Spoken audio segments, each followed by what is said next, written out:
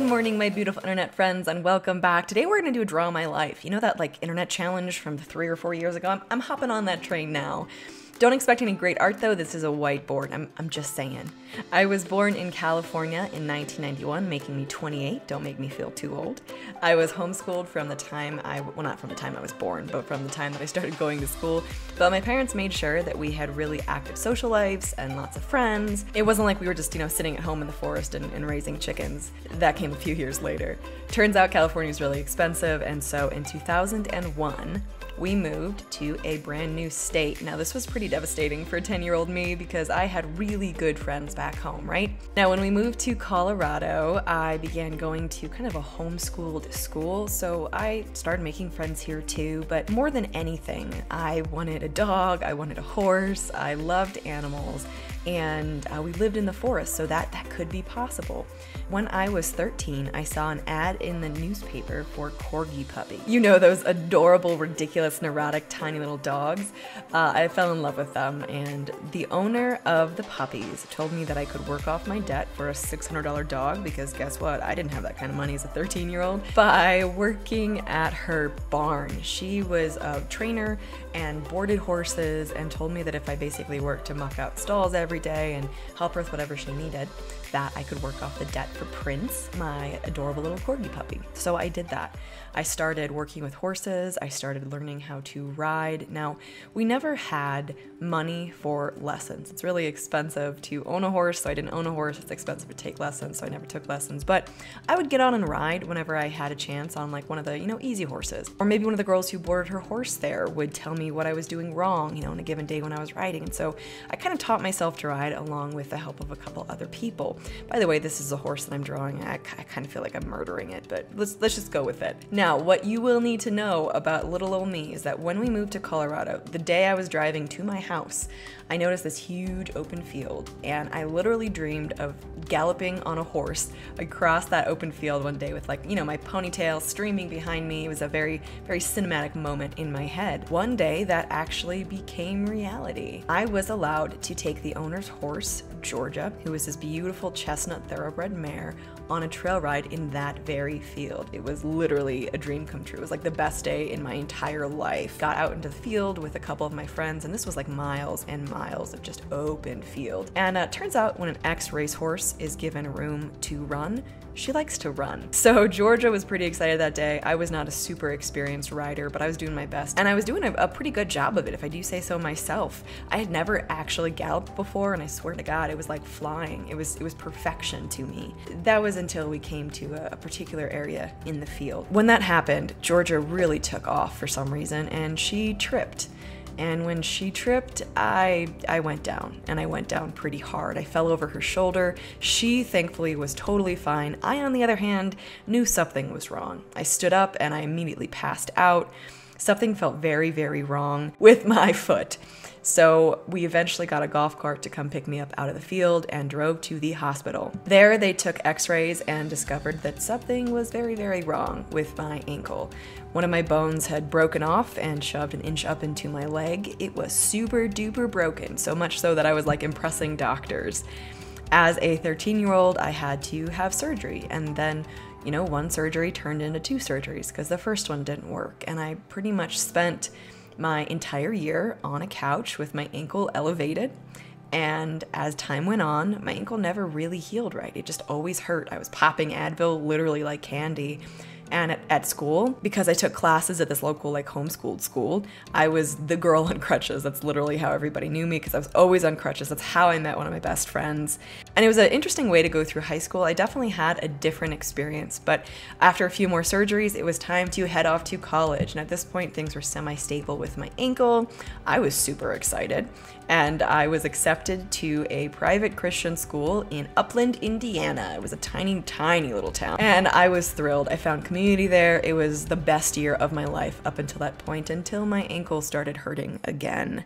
And I had to move home. I had to give up my scholarship and fly back to Colorado to have surgery, to have more work done. And it was pretty devastating for me because that college was like home to me. Now, when I moved back to Colorado, I started going to a house church, and I'm just gonna call this period in my life like the dark trauma years. A lot of stuff happened, a lot of bad things happened to me, and I changed a lot as a person. I started dealing really heavily with mental health issues like depression and anxiety and PTSD. I was a recluse. I basically holed myself up in my house and just stayed there. It was not a good time. I had to make a decision at that point if that's how I wanted my life to be, or if I wanted to figure out what to do with myself. And as I was trying to figure out who I was and what I was doing, I found an ad on Craigslist for a German Shepherd puppy dog. She was 7 months old, named Sadie. Now, Sadie is still with me, and in so many ways, she saved my life by keeping me company during very, very dark years. And by the way, if you want to know what I'm referring to, I have talked about a lot of this stuff in other videos, and I will leave links in the description down below. During this time, I also started going to counseling, which is sincerely the #1 thing that helped. I was able to work through so many things. I was able to figure out how to take care of myself and how to think better. And I also started going to a local MMA gym, mixed martial arts. I learned boxing and jiu-jitsu, and my ankle was pretty jacked up then. But I did as much as I possibly could because it gave me a reason to get to the end of every day. If I made it to the end of every day, I could go to Carlos's boxing class. Now, something pretty cool happened in 2012. I went to a jiu-jitsu tournament and I met Brian. As you guys know, Brian is now my husband. We met and we started dating within like 3 weeks. It was a pretty quick series of events, and it was pretty exciting for me. But my ankle pretty quickly gave out after that. We were able to train a little bit together, but I had to have more surgeries, more procedures, and eventually I couldn't do MMA anymore. Bit by bit, everything that I really liked doing was taken away from me as far as physical things, and then I started having issues with migraines. I would have horrible migraines pretty much all day, every day, and we eventually went to the Mayo Clinic to see what could be done, and they definitely helped out some, but I do still struggle with that. In 2015, something super exciting happened. Brian took me to New York City for the 2nd time. It's a really cool place. I like it a lot. By the way, this is supposed to be a skyline. I just like you guys to go with it because it looks nothing like that. And while we were there, I turned 24. And Brian had told me at one point by my 24th birthday that he would propose to me. And well, you know, I didn't have a ring on my finger at that point, but I figured that's fine. I'm not gonna rush him. It's gonna be in his time, right? He took me out to dinner on my 24th birthday and proposed to me. I obviously said yes because he's adorable and awesome, and we started planning our wedding. Now, I wasn't one of those girls who had like the perfect idea of her wedding in her mind. I just wanted to get married. We very seriously considered eloping. We literally looked up tickets to Vegas at one point because I was like, I don't want to deal with this stuff. I just want to get, you know, I just care about being married to you. But we did end up having a wedding to make mostly, you know, my parents and friends and family happy. In August of 2015, we got married. That's actually one of our wedding pictures. We got married on my parents' back deck. It was a very small wedding and I loved it. But there was a lot more to that story, which I will tell on another day. 2017 was the year that really everything kind of came crashing down on me when it came to my health. It got to the point where I could not walk. I couldn't do anything. It hurt pretty much all the time when it came to my ankle. And so I had another procedure done. I saw more doctors. I had another injection into my ankle, but I just couldn't live life. You know, I couldn't do anything I wanted to do. I'm an active person. I love being alive. I love taking my dogs for a walk in the morning, but I could barely sit without being in extreme pain. And in January of 2018, I began realizing that I might have a decision to make. In March, I had my last ankle surgery, kind of a last-ditch effort to fix things. It honestly made things worse, and the doctors told me after that that there was kind of like no hope. I did a ton of research, talked to a ton of specialists, but I realized that the smartest thing honestly might be to amputate. There weren't any good options left, and though that idea absolutely terrified me, like don't get me wrong for a second, that was horrifying to think about in theory, I knew that it might be the only solution to be able to do things, because after all, people with prosthetic legs can walk, people with prosthetic legs can go for hikes, you know, and I just wanted to be able to move. I wanted to be able to be alive without being in extreme ankle pain every day. So these questions really started going around my head. I talked to doctors seriously about it, I talked to my family seriously about it, and I had a couple months that were really rough there because I was trying to figure out what the heck I was gonna do. Was I gonna cut my leg off? During this time, I started filming YouTube videos. I found that kind of journaling to a camera, talking about the process, really helped me deal with it. So as I made the decision to become an amputee or not, what the smartest thing would be, I made videos about it and then I published them on YouTube. And as I went through my surgery, I made videos about it and I published them on YouTube.